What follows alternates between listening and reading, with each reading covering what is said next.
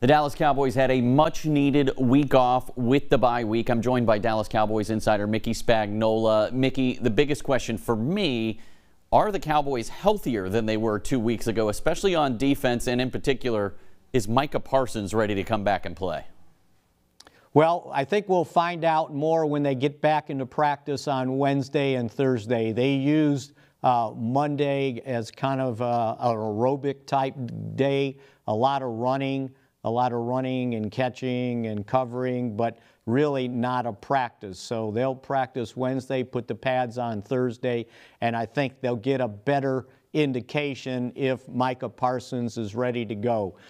He kind of termed it as still up in the air. He needs to see if he can get back into practice. I think they feel somewhat optimistic that Deron Bland can get back out there. Kalen Carson, his backup, both of them been out these last several weeks. I think there's a chance that Eric Kendricks can get back on the field. Same with Tyler Guyton. So I think they're moving in the right direction, but then you never know until they get out there and practice, because before the Detroit game, Deron Bland was able to practice on Wednesday and Thursday, and then Friday he woke up and he had a sore foot, the same foot he had surgically repaired for the fractured fifth metatarsal. So we'll see again how those guys will feel after they get some work in, but at least it's trending in the right direction. Sounds like it might be some pretty good news. Next up, the 49ers. It's a team that's been up and down this season. What are you expecting from the matchup on Sunday Night Football? Yeah, it's going to be a tough one because they're pretty desperate, same as the Cowboys. They're coming in at 3-4, but they've got injuries too.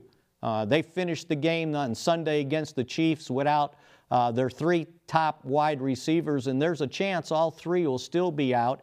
It doesn't look like Christian McCaffrey, who hasn't played all season with Achilles tendonitis, will be ready, and I'm sure they're going to be cautious because they got a bye following the Cowboys game, which would give him another couple weeks of rest. They've also lost some of the guys on defense, so there's a reason why they have struggled some, but just know that their offense has still been pretty productive except for that game against Kansas City.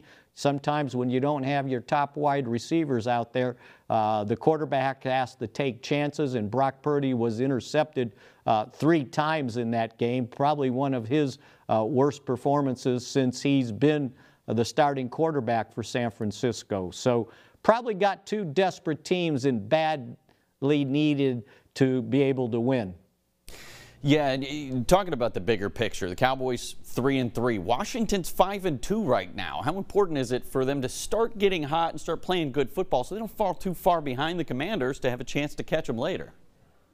Yeah, and remember, you also got to check and see who Washington has played and who they yet have to play. The good thing about that is the Cowboys still have 2 games with the Commanders, still have 2 games with the Eagles. So going forward, if you can get going and win those games, you'll put yourself back in pretty good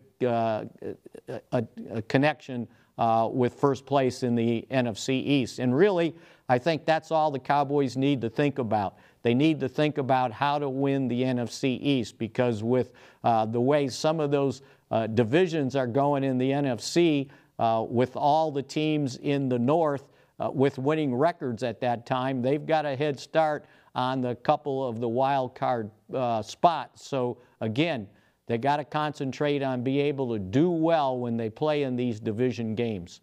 Yeah, that's a good point. The Bears are in last place at 4-2 in that NFC North. Now, what are the keys to a Cowboys victory this Sunday? Well, it would help if they get healthier, so we'll see if Micah Parsons can make it back. I think they're optimistic about Deron Bland, Kalen Carson is back up, and Eric Kendricks, the starting middle linebacker and leading tackler on the team. If they can at least get those guys back, and if Parsons can get back, at least the defense will be a little bit better from a personnel standpoint. Now, the other thing they have to do, and San Francisco has had a pretty good run of it when they're running the ball against the Cowboys. Stop that run, and maybe you can get some pressure on Brock Purdy, and you see what the pressure the Chiefs had on him did in that game, getting intercepted 3 times. Yeah, pressure forces mistakes on quarterbacks. Mickey, thank you so much for joining me. The Cowboys and 49ers on Sunday Night Football. The game can be seen on NBC6 at 7:20 on Sunday night.